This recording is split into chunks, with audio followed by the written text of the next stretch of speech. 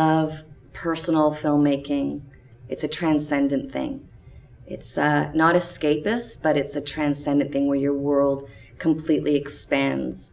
And that's kind of a drug for me. I would love to sort of snap my fingers and be in Rome or be in Paris. So if I had a superpower, it'd be that. Just snap. I really like these lavish, big musical films, but I don't really know if I could make one. No, I'm not a rule person.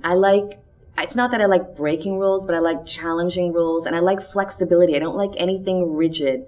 Those social experiences that happen in a movie theater can't be replaced. I mean, I have a 16-year-old son, and he wants to go to the cinema just also to maybe make out with girls in a dark place. When we showed Gambling Gods and LSD at Burning Man, people were having sex in front of the screen.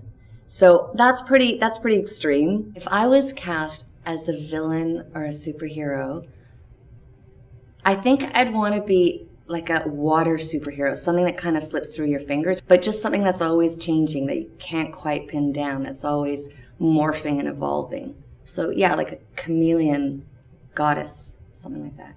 I think that we'll definitely have chip implants. Just the way everyone's listening to their iPods now, we'll be having screens, transparent, sort of translucent screens in front of our faces. Okay, $1 billion to make a movie?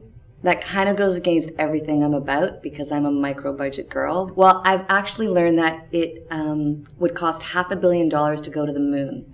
So I could kind of see making a movie on the moon. I would do a huge release, and I would make sure every household across Canada gets a copy of the movie. Just the complete immersion in a film with big sound and big picture, with popcorn, with frozen yogurt, with a beer in a movie theater with people.